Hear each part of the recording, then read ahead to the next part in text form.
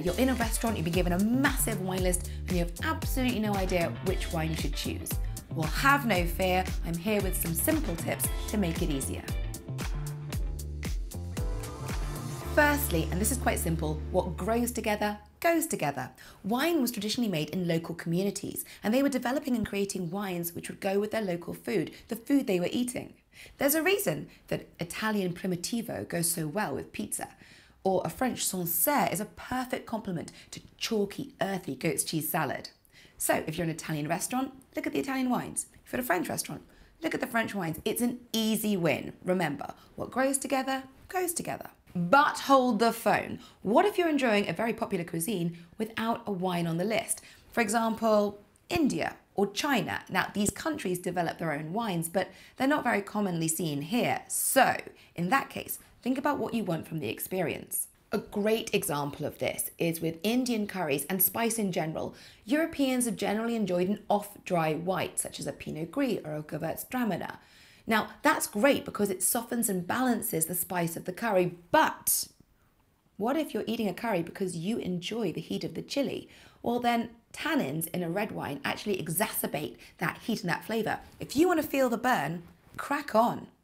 I will say that off-dry wines with generally a more floral element, Viognier, Gewürz, Pinot Gris, do go really well with Asian spices and Chinese cuisine. But at the end of the day, and this is just my top tip personally when it comes to wine, Rosé goes with an awful lot because of its freshness and acidity, but also those lovely ripe berry flavours. It's again an easy win. Have a rosé with an Indian curry, with Thai cuisine, with Asian fare. Beautiful. Also, when in doubt, they've cornered the market. Champagne goes with everything. It can suit fresh seafood and creamy bloom cheese. Champagne for the win. Also, if you're at a restaurant which serves wine by the glass, those bottles are already open. It's worth asking the waiter if you can try a little taster sample of any wine you're thinking of choosing before you order the glass or the bottle. I'll talk about vintages in another episode, but that year on your wine bottle label, that's the year the grapes were harvested, and it entirely changes the wine because of what was going on with the climate at the time. So if you've ordered a particular vintage on the menu and a different one turns up on the bottle, it's worth having a quick Google under the table and checking that it's still a great vintage. And finally, wine is about pleasure and enjoyment.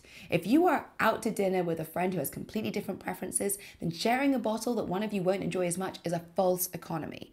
Order wines by the glass. Have your own little wine tasting. So there you go. Hopefully these are some simple tips to help you enjoy your restaurant wine experience more. I'm Libby Brodie and I'm here for the Wine Curious. So if you've had a fabulous restaurant experience or a terrible restaurant experience, let me know in the comments below. And please do click like and subscribe to follow me for more tips and tricks in the world of wine. Cheers.